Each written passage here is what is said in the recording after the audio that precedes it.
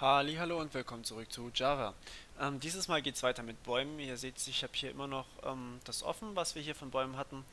Und ja, was ich jetzt machen möchte, ist folgendes. Ich möchte mit euch ein paar einfachere Algorithmen, also nicht unbedingt Insert, das haben wir ja hier schon, sondern zum Beispiel die Anzahl an Knoten und die Höhe des Teilbaums bzw. des Baums berechnen.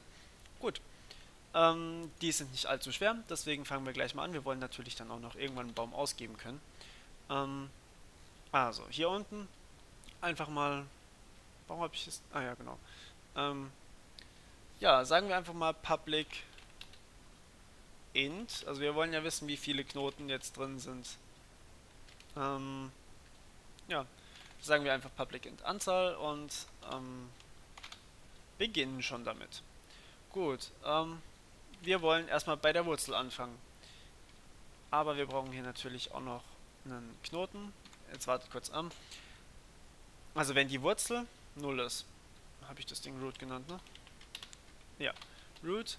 Wenn die gleich null ist, dann haben wir überhaupt nichts drin. Das heißt, wir sind bei 0. Wir können hier direkt rausgehen und return 0 schreiben. Und ansonsten brauchen wir natürlich wieder mal eine weitere Funktion, die uns hilft. Wir können hier machen 1 plus. So, also wir haben den Wurzelknoten jetzt eingerechnet durch die 1 plus. Und dann wollen wir den linken Teilbaum haben und den rechten Teilbaum haben. So wie ich es jetzt geschrieben habe, funktioniert es garantiert noch nicht. Wir sagen aber so, indem wir root.links und root.rechts reinrechnen, upsala, innen drin, wollen wir die Anzahl im linken Teilbaum und im rechten Teilbaum haben. Gut. Und das müssen wir natürlich so lange machen, bis wir wirklich dabei sind. Okay. Also bis wir wirklich alle Knoten gezählt haben, also irgendwo bei null angekommen sind, also auf jedem Ast sozusagen. Okay, das heißt, wir sagen hier weiterhin, gut, wir gehen nach links in den Teilbaum, Child, oder nennen wir es einfach Root, ne, nennen wir es nicht Root, nennen wir es Parent. Also wir sind jetzt im linken Teilbaum,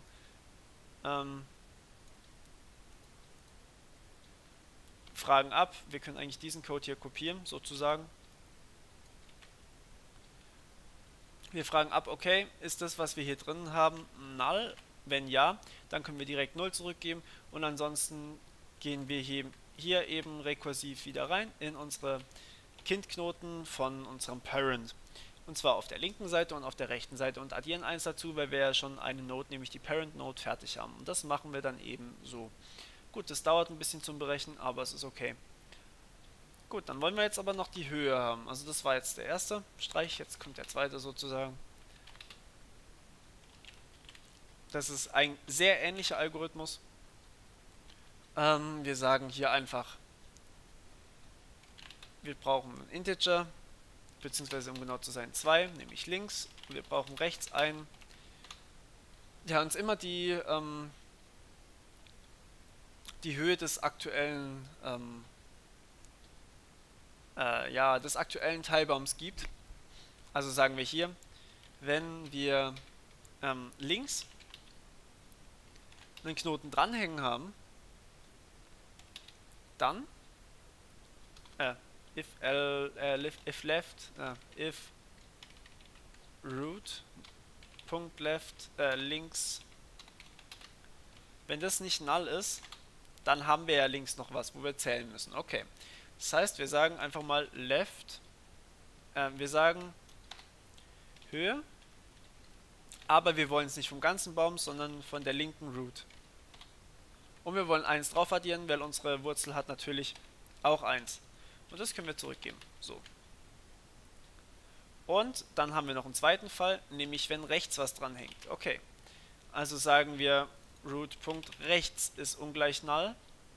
Dann wollen wir, dass die rechte Seite die Höhe berechnet wird und wir geben es nicht zurück, Entschuldigung, wir rechnen r gleich das hier und wir sagen l gleich das hier.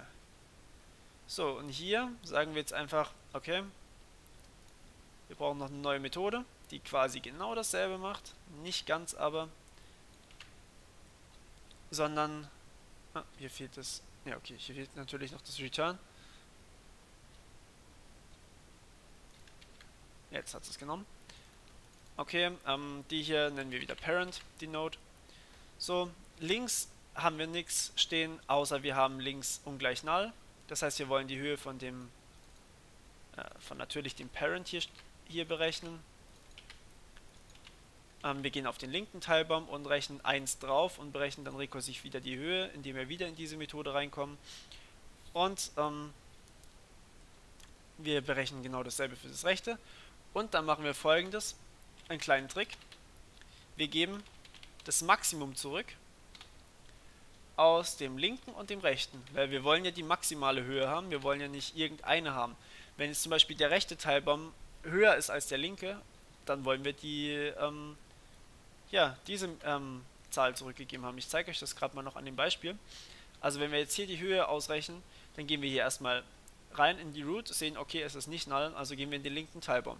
Sehen, okay, der ist nicht null, also gehen wir nochmal in den linken Teilbaum, sehen, der ist null, gehen wieder zurück, addieren 1 drauf, gehen wieder zurück und addieren hier wieder 1 drauf. Das heißt, ne, halt, stopp, ich bin verkommen, tut mir leid. Also wir gehen hier rein, gehen wieder in den linken Teilbaum, der ist null, gehen wieder hier hoch, addieren 1 drauf, das heißt, L von diesem Knoten hier, also von dem, ist dann 1. Und dann gehen wir in den rechten Teilbaum, also quasi nochmal rein. Wir haben ja hier kein else if geschrieben, sondern nur ein if. Das heißt, wir gehen hier rein, sehen, okay, hier ist 1, dann sehen wir, links ist null, also gehen wir hier wieder zurück, sehen, okay, hier kommt 1 raus, gehen wieder hoch, hier rechnen wir noch 1 drauf, das heißt, wir sind hier bei 2 für diesen Teilbaum hier, weil links haben wir nur 1, rechts haben wir 2, also sind wir bei 2, gehen wieder hoch und haben für links aus dem Root-Knoten quasi 3, also hier 1, da 1 und da 1. Und hier gehen wir dann auch wieder nach rechts runter und sehen, wir haben einen Knoten, rechnen 1 drauf und gehen hier nach links, haben wir nichts, gehen auch nach rechts, haben wir auch nichts, okay. Das heißt, die Höhe von diesem Teil hier ist 1, das heißt, die Höhe von diesem Teil ist 2 und dann nehmen wir das Maximum aus dem Teil und aus dem Teil und das Maximum da ist eben dann 3. Das heißt, wir haben eine Höhe von 3. Deswegen das Maximum hier. So. Und ja, das war's auch schon mit der Höhe. Und jetzt möchte ich mit euch noch Folgendes machen. Wir wollen hier ganz einfach ein Parent wieder haben, hier drin, weil wir das später noch brauchen werden. Das werdet ihr dann im nächsten Video sehen. Das wird mir jetzt heute nicht mehr reichen, weil das ist ein bisschen komplizierter. Gut, Public Node Parent. Also ich mache die ganzen Dinger wie immer Public, weil ist halt so. So, und das können wir hier ohne Umschweife direkt reinmachen. Node Parent und sagen hier dann, okay, this.parent ist Parent und sind fertig. Jetzt müssen wir hier natürlich noch ein bisschen was angleichen. Wir haben hier ein paar Nodes erstellt. Wir müssen hier noch ein Parent eingeben. Na gut, wenn wir hier oben sind, dann haben wir kein Parent, also null. Wenn wir hier sind, okay, dann haben wir ein Parent, weil wir haben es ja hier gegeben. In der Inside-Methode, die kennt ihr vielleicht noch aus dem letzten Video, hoffentlich. So, und hier haben wir auch ein Parent und hier unten brauchen wir nichts ändern. Und im nächsten Video, wenn wir endlich mal die Bäume vernünftig durchlaufen, zum Beispiel einen Suchalgorithmus bzw. Sortieralgorithmus drauf anwenden, dann wird das ziemlich wichtig werden. Okay, für das Video soll es jetzt aber getan sein. Ja, ich denke, wir werden das einfach so nach und nach implementieren und ihr werdet euch darüber freuen, dass es nicht allzu schnell geht. Ich hoffe, ich bin nicht so schnell. Wenn nicht, schreibt es mir in die Kommentare oder liked mich, abonniert mich oder sonst irgendwas. Ich würde mich natürlich wie immer sehr freuen. Alles klar, dann hören wir uns beim nächsten Video. Ciao, ciao.